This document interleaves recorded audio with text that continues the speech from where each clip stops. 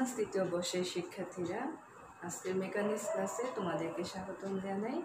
আমি দীপা সাহা, প্রভাষক বনে, ঢাকা কলেজ, ঢাকা। তোমাদের সাথে আজকে অনলাইনে এটা আমার প্রথম ক্লাস। আশা করি তোমরা সবাই সুস্থ আছো এবং নিরাপদে আছো। আচ্ছা, এখন মেকানিক্সে দুইটা পার্ট, ডাইনামিক্স এবং স্ট্যাটিক্স। আজকে আমরা আলোচনা করব ডাইনামিক্সের প্রথম যে চ্যাপ্টারটা, motion in a straight line. Motion এনে স্ট্রেট লাইন নিয়ে আলোচনা করব, মানে সরল রেখার গতি নিয়ে আলোচনা করব। এখানে দেখো ডেফিনেশন তেমন কিছু নেই, এখানে আমরা এক্সাম্পলগুলো করব, তারপরও বোঝানোর জন্য দেখো কয়েকটা দেখাই। সিম্পল হারমোনিক মোশন, এটা তোমরা জানো। সিম্পল হারমোনিক মোশন মানে সরল দোলন গতি। এটা কি? when a particle moves in a straight line so that its acceleration is always towards to a fixed point on the line and varies directly as the distance from the point, then its motion is called SHM, মানে simple harmonic motion. সরল রেখা সরল দোলকের গতিটা কি? সরল দোলনের গতি। আচ্ছা দেখো, যখন একটা particle moves in straight line, যখন একটা বস্তু কণা বা একটা কণা সরল রেখায় এমনভাবে যাবে যে ইহার ত্বরণ সর্বদা রেখার উপরস্থ স্থির বিন্দু মুখী হবে and varies directly as the distance from the point. তার মানে কি? বিন্দু হতে উপরস্থ স্থির বিন্দু মুখী হবে এবং বিন্দু হইতে দূরত্বে সমানুপাতিক হবে, তাহলে ইহার গতিকে বলা যাবে সিম্পল হারমোনিক মোশন বা সরল দোলন গতি।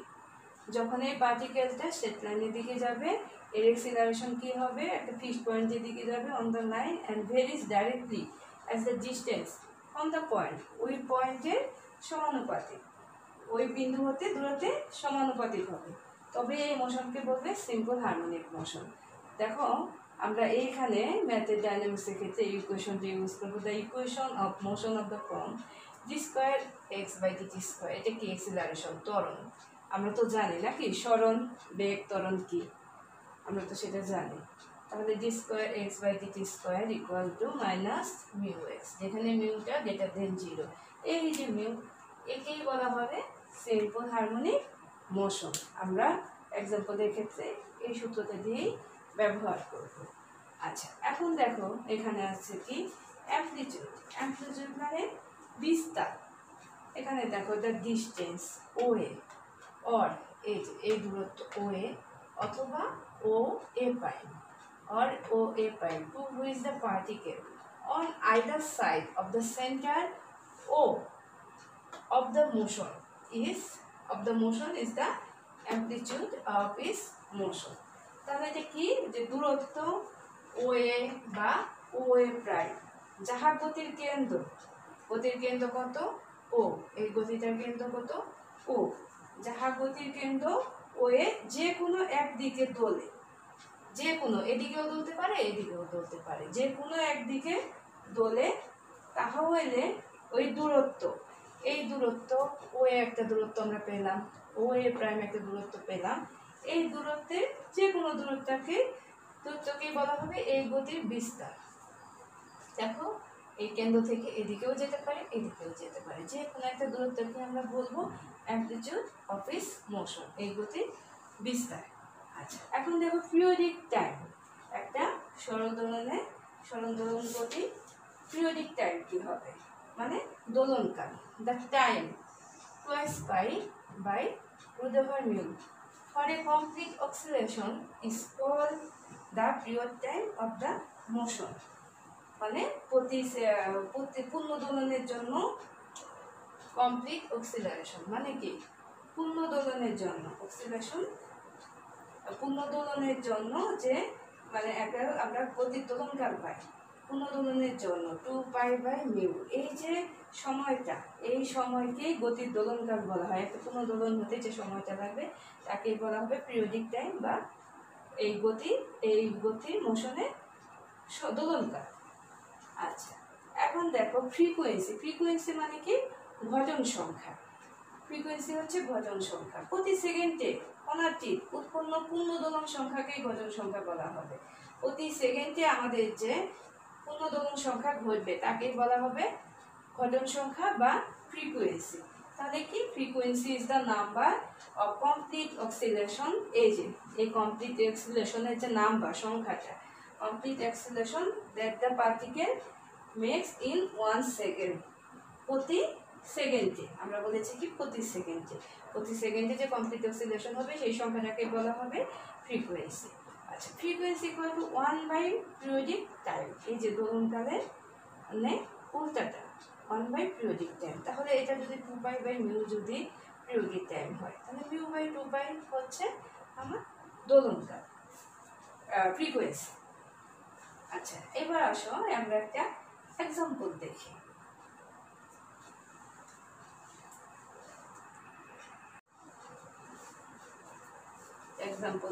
আমরা এই চ্যাপ্টারে মূলত এক্সাম্পলগুলো আসবে।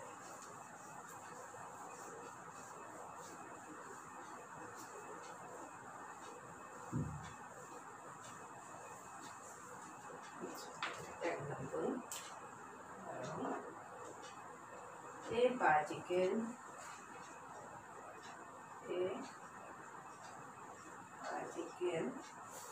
moves in a straight line. Moves in a straight line.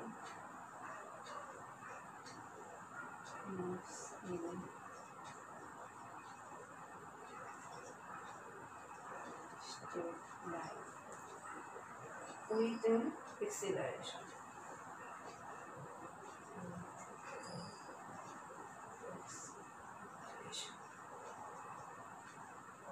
Acceleration proportional to its distance.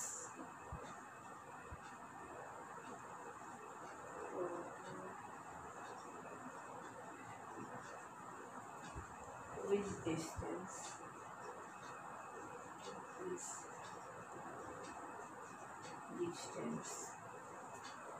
From a fixed point.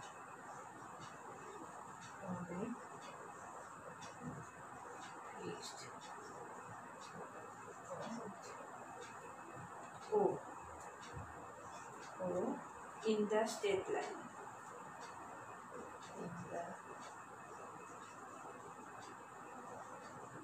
In the straight line and is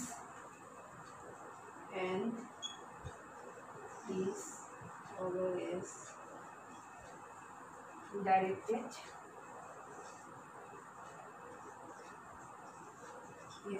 directed away from O.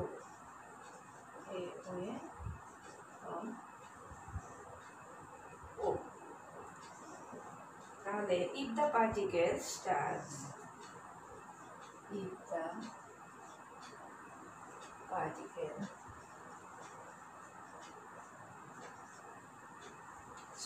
from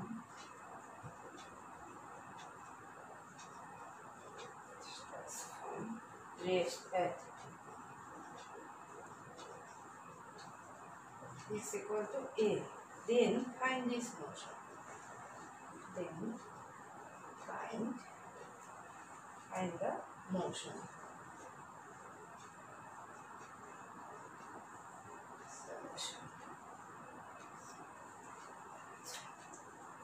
Therefore,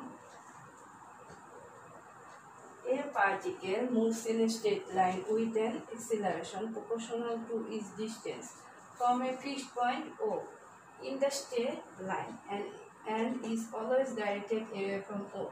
If the particle starts from rest at x equal to A, then find the motion. তার মানে কি একটি কণা সরলরেখা বরাবর যাত্রা শুরু করে, কণার উপর ক্রিয়াশীল ত্বরণ সরলরেখার উপরস্থ ফিক্সড পয়েন্টে উপরস্থ ও বিন্দু হতে দূরত্বে সমানুপাতিক প্রপোর্শনাল টু দূরত্বে সমানুপাতিক এবং ও বিন্দু হইতে বহুমুখী is always directed away from O, তার মানে ও বিন্দু হতে বহুমুখী। তাহলে if the particle starts from rest, মানে যদি কণাটি x equal to A এই দূরত্বে স্থির অবস্থা থেকে যাত্রা শুরু করে তবে আমরা এর গতি বের করব।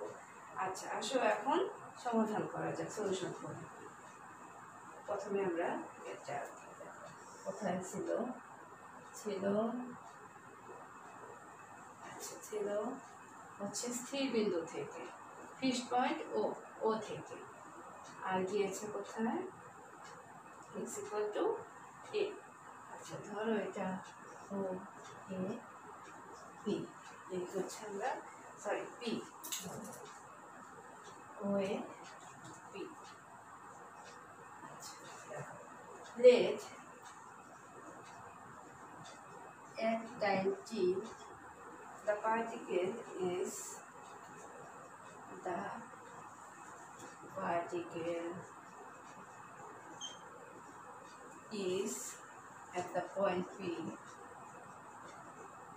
at the point P such that it equal to x. Let the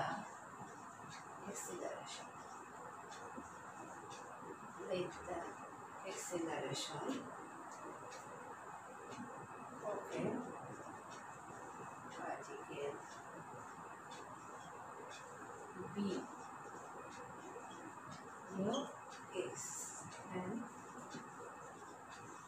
o equal to a দেখো মনে করি t সময় at time t সময়ে the particle is at point p তার মানে t সময়ে কণাটি p বিন্দুতে এই যে t সময়ে কণাটি p বিন্দুতে অবস্থান করে যেন OP equal to x হয় এই পুরো OPটা হচ্ছে x হয় let the acceleration of a particle be mu x মনে করি কণার ত্বরণ হচ্ছে mu x and OA equal to O equal to O ঠিক আছে OA equal to A আচ্ছা এখন দেখো the equation of the motion is যেহেতু আমরা অ্যাক্সিলারেশনকে ধরেছি mu x তাহলে ইকুয়েশন অফ মোশন কি হবে the equation of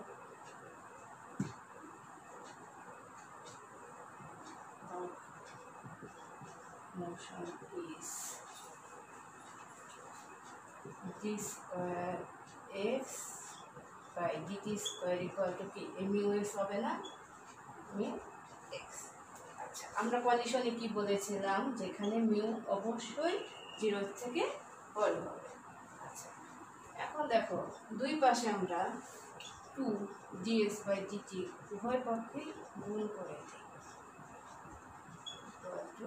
2 mu x dx by dt উভয় পাশে গুণ করে দিলাম আচ্ছা একে দেখো তো এইভাবে লেখা যায় কিনা d by dt dx by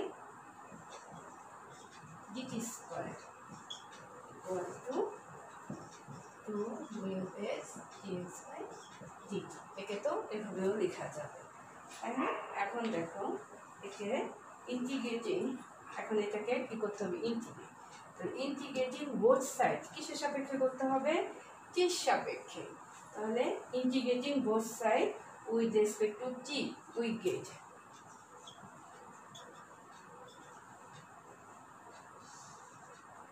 integrating both sides with respect to t integrate করে আমরা কি পাবো এটাকে ইন্টিগ্রেট করলে t এর সাপেক্ষে dx by dt square equal to হবে এটাকে করলে মিউ এদিকে চলে যাবে mu x square plus c1 একে দাও এক নম্বর সমীকরণ আমরা পড়ে থাকবো বিষয়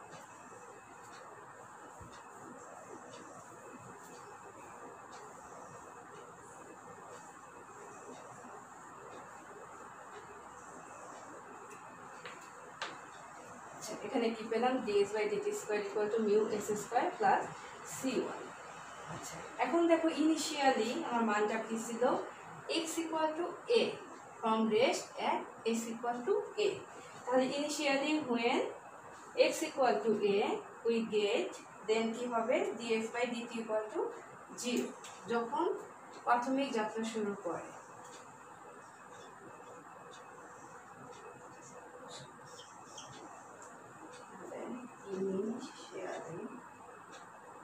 Initially when x equal to a, then ds by dt কি হবে equal to 0, ds by dt হবে 0। তাহলে এখন এক নাম্বার ইকুয়েশনে আমরা মানটা বসাই, এই এক নাম্বার ইকুয়েশনে then we get from equation 1 দেখো তো ds by dt মান যদি 0 হয় তাহলে কি হবে 0 equal to mu x square plus c1। তাহলে c1 কি c1 equal to হবে এখানে মানটা বসে এখানে 0 হলো তাহলে mu x square plus c1, তাহলে c1 হবে কি minus mu x square, c1 এর মান পেলাম। এখন এই মানটা আবার কি করতে হবে c1 এর মানটা আমরা তো জানি না, এখানে c1 এর মান কি এক নম্বরে আবার বসাবো, তাহলে 1 থেকে আবার দেখো 1 থেকে আমরা এই মানটা বসিয়ে পাই তাহলে কি dx by dt square equal to হবে একবারে কমন নাও mu x স্কয়ার, সরি এখানে x এর জায়গায় a এটা লেখা হবে a x square minus a square, এটাকে আমরা পেলাম। এখান থেকে dx by dt তাহলে কি হবে plus minus root over mu root over x square minus a square। আচ্ছা দেখো এখান থেকে তাহলে আমরা dx by dt কি পেলাম plus minus root over mu root over x square minus a square। আচ্ছা এখন দেখো আমরা এখানে কি পড়েছিলাম যে মোশন, এই দেখো is always directed away from o, তার মানে কি যেহেতু গতিটা ও বিন্দু থেকে, আমরা ও এর বাইরে ছিল না, এখানে ও ছিল আর এখানে দেখো এ ছিল আমাদের ফিগারটা, আর এখানে ছিল পি, যেহেতু এটা কি ও বিন্দু হতে বহির্মুখী কাজে তাহলে এটা চিহ্নটা আমরা কি নেব পজিটিভ প্লাস হবে। তাহলে দেখি since the motion away from o, since the যেহেতু since the motion away from o, so positive sign taken, so positive sign taken। তাহলে পজিটিভ সাইন নিলে আমরা কি পাবো dx by dt equal to dx by dt equal to root over mu root over x square minus a square। একে দাও 2 number equation. এখন দেখো এই যে dx by dt equal to mu root over x square minus a square, dx by dt কি বলে velocity, তাহলে এখান থেকে কিন্তু দেখো একটা আমরা পেয়ে গেলাম ভেলোসিটিটা পেয়ে গেলাম, তাহলে this is the velocity at any distance x, এটাকে কি বলে দিস ইজ দ্য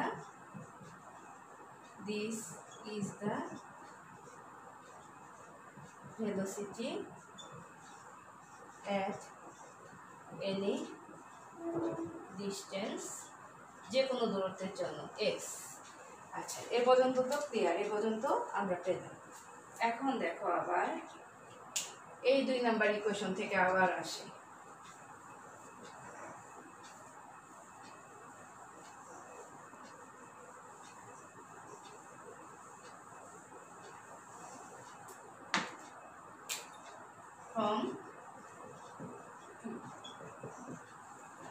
এই 2 নাম্বার ইকুয়েশন থেকে দেখো আমরা যদি এইভাবে dt দিয়ে রূপান্তর করি root over mu dt equal to কি হবে dx by root over x square minus a square।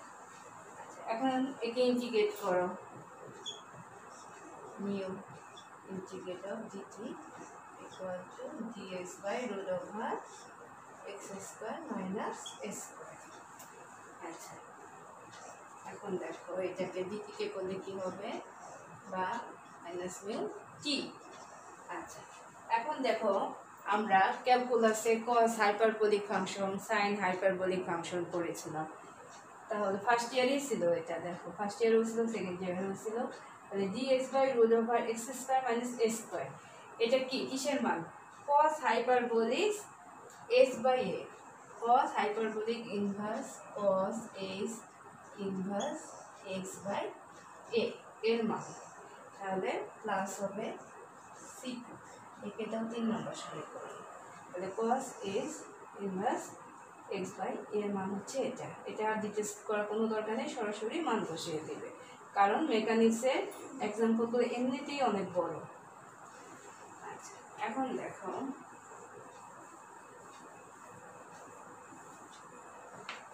আবার মানে চলে যাও initially x equal to a। এখন এখানে আবার দেখো ইনিশিয়ালি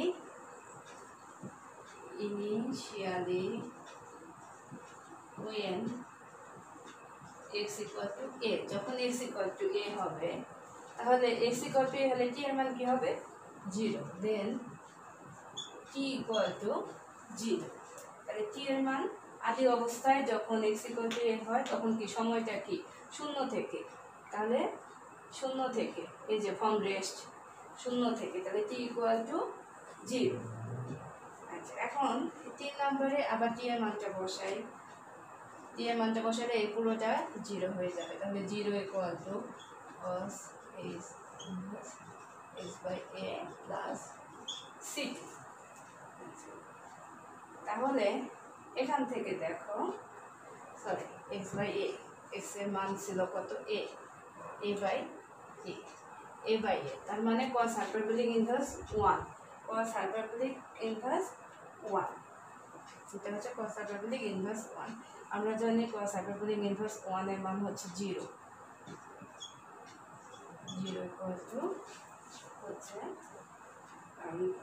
0 প্লাস c2। তাহলে দেখো cos হাইপারবোলিক 1 এর মান হচ্ছে 0, 0 প্লাস c2, তাহলে c2 এর মানটা পেলাম হচ্ছে 0, অতএব c2 ইকুয়াল টু 0। এই মানটা বের করার অর্থ কি, এই c2 টা আমরা আবার এখানে বসাবো।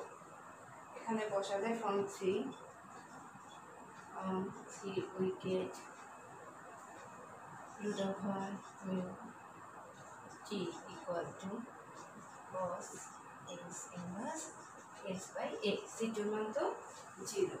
আচ্ছা, এখন দেখো এখান থেকে লেখা যায় x by a এর মান কত, এখান থেকে x by a equal to লেখা যায় cos x mu t, cos x mu t, বা এখানে মিশাই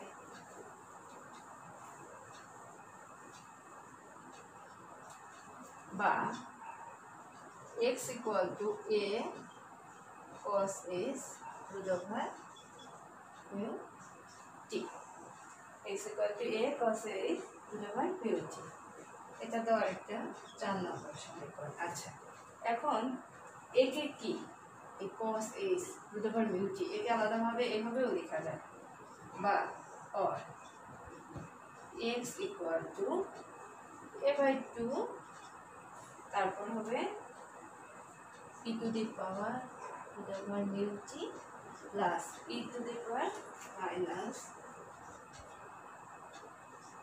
root over, একে এভাবেও দেখা যায়, এটা অথবা এটা লেখা যায় s equal to cos s hyperbolic আর কি root over mu t, অথবা এই মানটাকে এভাবেও লেখা যায় x equal to a by 2 e to the power root over mu t plus e to the power minus root over mu t। এখানে দেখো দুইটা সমীকরণ, আমার যখন যেটা প্রয়োজন আমরা সেটা ইউজ করব। তাহলে এই যে দুইটা ইকুয়েশন পেলাম, the equation 4 and 5 gives the x টা কি দূরত্ব, ডিসটেন্স দূরত্ব, সরণ। তাহলে x টা কি, এখান থেকে আমরা সরণটা পেলাম। তাহলে the equation 4 and 5 gives the distance of the particle from O at any time. The equation 4 and 5 gives the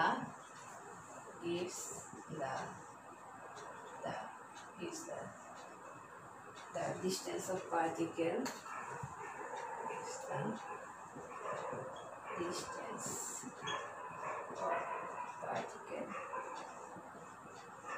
distance of particle from O বিন্দু থেকে, from O যে কোনো সময় at any time t, ঠিক আছে। তাহলে আমরা দেখো এটা সরণটাও পেয়ে গেলাম। এখন এই যে 4 নাম্বার সমীকরণ, এখন এতক্ষণ তো আমরা ইন্টিগ্রেট করেছি, এখন একে আমরা ডিফারেন্সিয়েট করব।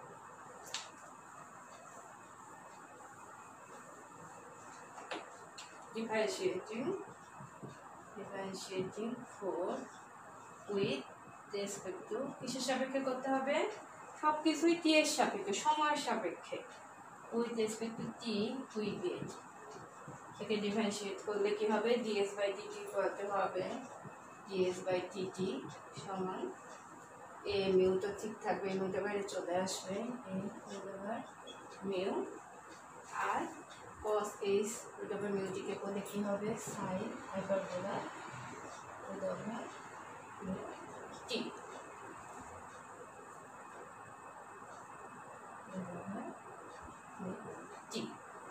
আচ্ছা তাহলে এটাকে দাও আরেকটা সমীকরণ 6। আচ্ছা এখন দেখো এই যে ইকুয়েশনটা পাওয়া গেল, এখানে আবার আমরা কি পেলাম? ভেলোসিটি। এটাকে আবার কি পেলাম? ভেলোসিটি। ds by dt হচ্ছে আবার ভেলোসিটি পেলাম। তাহলে তার equation 6 gives the velocity, the equation 6 gives the velocity of time t বা of any time t, at any time t. The equation 6 gives the velocity at any time t, যে কোনো সময় আমরা এই ভেলোসিটিটা পেলাম। এক্ষেত্রে দেখো এখানেও আছে একটা 5 নম্বর ইকুয়েশন। আচ্ছা যদি t বৃদ্ধি পায় তাহলে it follows that x O increase হবে। 5 থেকে দেখো যদি এই যে 5 নাম্বার, যদি t ইনক্রিজ, সময় যদি বাড়ে, ইহা স্পষ্ট এই ইকুয়েশন 5 থেকে দেখো স্পষ্ট বোঝা যাচ্ছে যে যদি সময় বাড়ে, যদি সময় বৃদ্ধি পায় তাহলে x বৃদ্ধি পায়। আবার দেখো 2 নাম্বার ইকুয়েশনটাতে আমরা মুছে ফেলেছিলাম। 2 নম্বরে আমরা দেখেছিলাম যে x বৃদ্ধি পেলে ds by dt ও বৃদ্ধি পায়। তাহলে কি এই কণাটি বৃদ্ধি প্রাপ্ত বেগে চলে ওয়ে বরাবর বৃদ্ধি প্রাপ্ত বেগে চলতে থাকবে। 2 নম্বর সমীকরণটা তো আমরা 2 নম্বর সমীকরণটা কি ছিল? 2 নম্বর সমীকরণটা ছিল সম্ভবত dx by dt। 2 নম্বর সমীকরণটা এরকম ছিল dx by dt equal to root over mu x square minus a square। এটা ছিল 2 নম্বর সমীকরণ, আর এটা হচ্ছে 6 নম্বর, এটা হচ্ছে 5 নম্বর সমীকরণ। তাহলে দেখো এই 5 নম্বর সমীকরণ থেকে স্পষ্ট যে t বৃদ্ধি পেলে x ও বৃদ্ধি পাবে। t যদি বাড়ে, সময় যদি বাড়ে, x ও বৃদ্ধি পাবে। আর 2 নম্বর সমীকরণের ক্ষেত্রে দেখো যদি x বৃদ্ধি পায়, এই x যদি বৃদ্ধি পায় তাহলে ds by dt এর ভেলোসিটি বৃদ্ধি পাবে। তাহলে এখান থেকে আমরা বলতে পারি কি? hence the particle would move along OA with increasing velocity। তার মানে কণাটি OA বরাবর বৃদ্ধি প্রাপ্ত বেগে চলতে থাকে। as t increases it follows from 5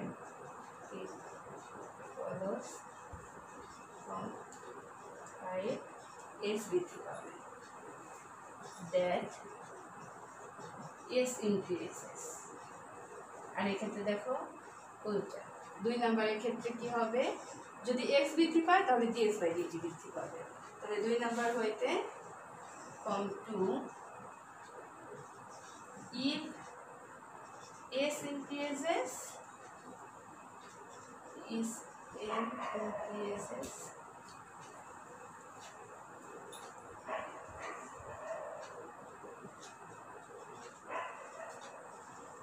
then ds by dt increases.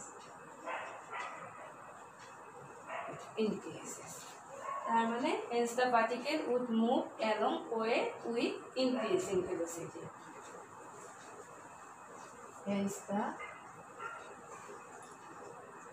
particle এটার গতিটা কোন দিকে যায় আমাকে সেটা বের করতে হবে। তাহলে hence the particle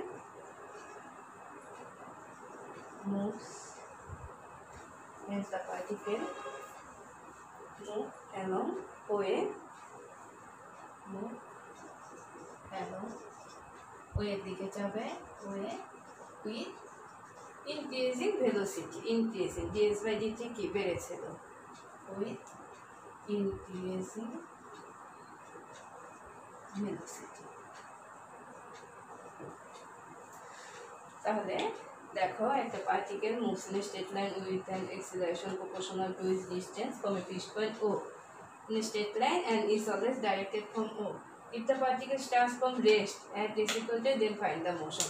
তাহলে আমরা এখানে দুইটা ইকুয়েশন দেখো পেলাম, যেখানে t বৃদ্ধি পেলে x ও বৃদ্ধি পাবে, মানে সরণ বৃদ্ধি পাবে সময়ের সাথে সাথে। আবার এখানে দেখো x ওই সময় সরণটা বৃদ্ধি পেলে তাহলে তার ভেলোসিটিও বৃদ্ধি পাবে। তাহলে আমরা বলতে পারি কি এইটাতে এই পার্টিকেলটা বৃদ্ধি ইনক্রিজিং ভেলোসিটির সাহায্যে বাড়ে ও এর দিকে। ঠিক আছে, যেহেতু মেকানিক্সের অঙ্কগুলো অনেক বড়, তো অনলাইন ক্লাসে একটা সলভ করতে প্রচুর সময়ের দরকার। তো আমি আজকে যেহেতু প্রথম ক্লাস, আমি আর বেশি কিছু দেখাতে চাচ্ছি না। নেক্সট ক্লাসে আমরা আরও এক্সাম্পল দেখব। তোমরা একটু বাসায় বই খুলে বিভিন্ন বইতেই এক্সাম্পলটা দেওয়া আছে, তোমরা একটু বাসায় ট্রাই করবা, একটু দেখবা, না হলে বোঝা যায় না। তাহলে আজকের ক্লাস এই পর্যন্তই। সবাই ভালো থাকো, সুস্থ থাকো।